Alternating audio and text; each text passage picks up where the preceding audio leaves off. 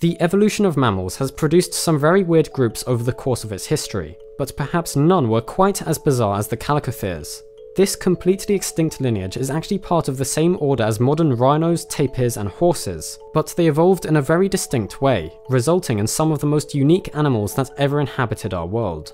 In this video, we'll be exploring one member of this group in particular, the genus Chalicotherium, to see just what makes this fascinating mammal so intriguing.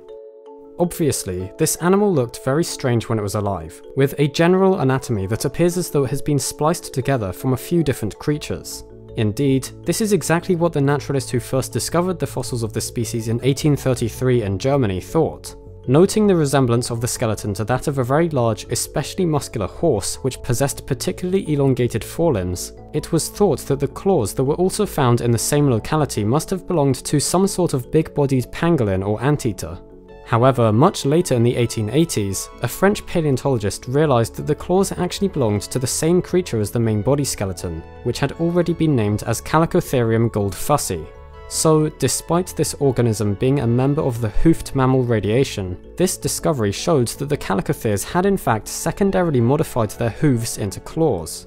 Chalicotherium also displays some similarities to primates such as gorillas in the way it presumably walked, as well as the giant ground sloths. This is due to the proportions of its limbs, with arms that were far longer than its legs, meaning that it would have moved about on all fours with a very sloped back, but likely bore most of its weight on its legs or sat down while feeding. Additionally, there are indications that Chalicotherium knuckle-walked too, since there are apparently growths of bone present on the upper surfaces of the finger bones suggesting pads were present here in life, and the long claws would have been able to curve backwards, avoiding contact with the ground and making sure they didn't become worn down while walking. All sorts of ideas have been proposed for how these beasts used their claws, as well as what exactly they would have been feeding on. Previously, it had been thought that the claws were used as defensive weapons specifically for fending off predators, or that perhaps they were employed in the unearthing of plant roots which were then eaten. However, analyses of the musculature that would have been present in their arms, in addition to the wear patterns found on the claws and teeth of the mammals, resulted in these ideas being discarded, and instead it seems the evidence favours a lifestyle and diet whereby Chalicotheriums would use their claws to pull tree branches towards them, and then strip the leaves, twigs and bark off for consumption. There are also adaptations in the hips and back legs that are suited to holding up a lot of weight, suggesting that Chalicotherium would have sat down for a lot of the time while it was eating.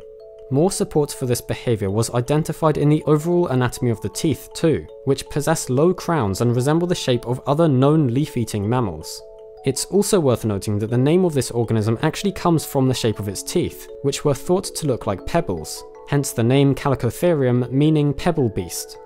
Another fascinating adaptation of the dentition that occurred in these animals was the loss of the front teeth in the upper jaw when they approached sexual maturity. This means that Chalicotheriums possibly may have had prehensile tongues, similar to that of a giraffe perhaps, which were then mostly used in the stripping of leaves, instead of the teeth, in addition to what must have been strongly muscled lips and tough gums. As far as the predation of Chalicotherium goes, it doesn't seem as though such a big-bodied animal would have had much to worry about during the time it lived, though it would have coexisted with carnivores such as the bear dogs, Amphision, leading some to suggest they potentially may have posed a threat to the beasts. The evolutionary history that Chalicotherium is a part of is a truly fascinating record of paleobiogeography and adaptation stretching back almost 50 million years, and only ending a relatively very short time ago.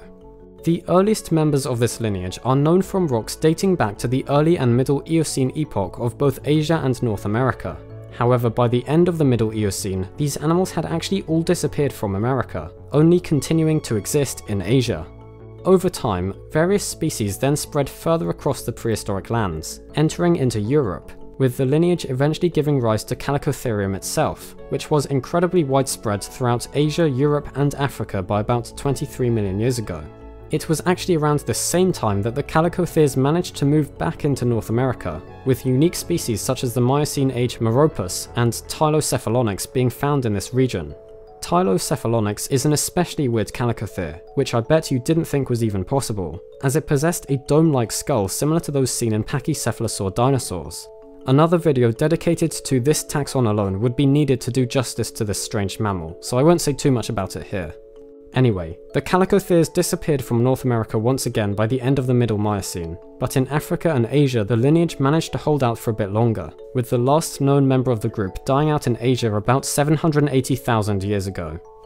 The fact that Chalicotheriums had survived in Africa until within the last few million years has also led to the suggestion that these animals may be the inspiration for the Nandi bear, a vicious large carnivorous cryptid claimed to inhabit East Africa that supposedly has a sloping back and high shoulders, with world-famous paleoanthropologist Louis Leakey himself proposing that this might be the case. However, since Chalicotheriums were clearly herbivorous, I'm not sure this would be the best explanation.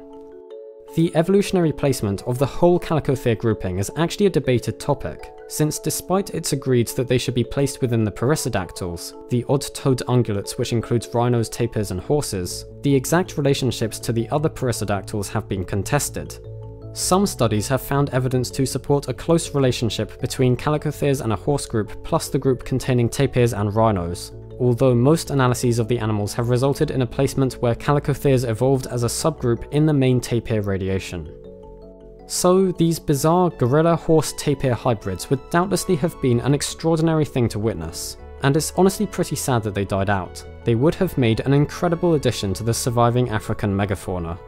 Anyway, thank you for watching this video, and I hope you enjoyed learning about these amazing beasts just as much as I did. If you would like to find out more about our world, its history, and the wonderful life that surrounds us all, please feel free to subscribe to the channel if you think we deserve it, and if you would like to see more from us.